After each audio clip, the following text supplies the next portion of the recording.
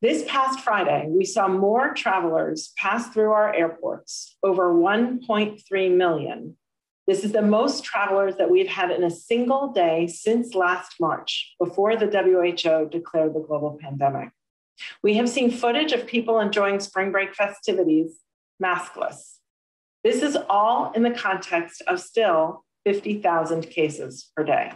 I'm pleading with you for the sake of our nation's health. These should be warning signs for all of us. Cases climbed last spring, they climbed again in the summer. They will climb now if we stop taking precautions when we continue to get more and more people vaccinated. Please follow our recommended public health prevention precautions and be ready to get your vaccine when it is available to you. We are just starting to turn the corner. The data are moving in the right direction, but where this goes is dependent on whether we all do what must be done to protect ourselves and others.